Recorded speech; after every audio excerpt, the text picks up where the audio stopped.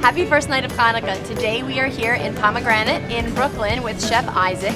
And at Jew in the City, we like to break down stereotypes about Orthodox Jews and Judaism. And one thing we have to clear up, Chanukah is not just about oil. There is another very important component to this holiday, and that is milk and cheese. And so in order to help break down these stereotypes, we figured we would celebrate 8 nights of Chanukah with 8 nights of cheese pairings.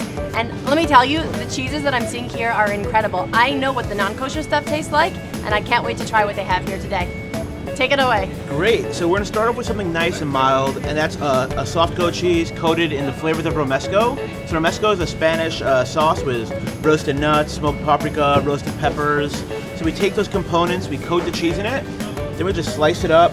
We finish it off with some romesco sauce that we sell here, some simple grapes. You know, we have that sweetness, that spiciness, and the smokiness, and of course the richness of the cheese. Okay, let's give it a try. I did make a bracha off screen. I've had the goat cheese with the sweetness before, but the smokiness and the spiciness was really a nice added pop. Okay, this is your first night of Chanukah cheese pairing. Romesco goat cheese dipped in romesco sauce, paired with grapes. Happy first night of Chanukah. Happy Chanukah.